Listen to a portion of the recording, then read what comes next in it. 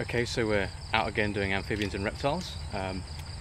We've come to a spot near the school here, which is set back a little bit from the rest of the village, and it's quite interesting because there's quite a lot of area around here that was until very recently forest, jungle, and it's now been felled. So there's a lot of damp areas around here, little pools, lots of foliage as well.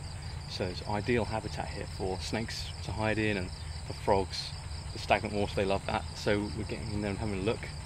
I've already seen one snake, that's quite cool, and quite a few absolutely tiny frog as well, which we haven't come across yet. So another species for the species list. So hopefully we can find some more good stuff before the night's out.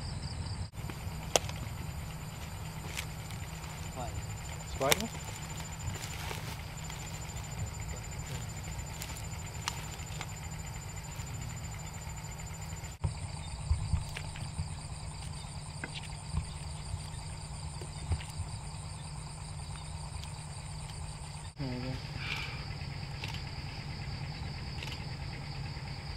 Okay, so just finished our survey.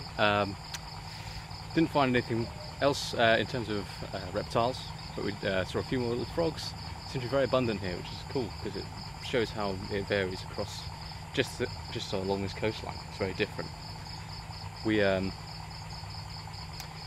didn't find any more snakes, but we got a good look at the one we saw earlier. Got some good snaps, a little bit of handy cam footage, which is great.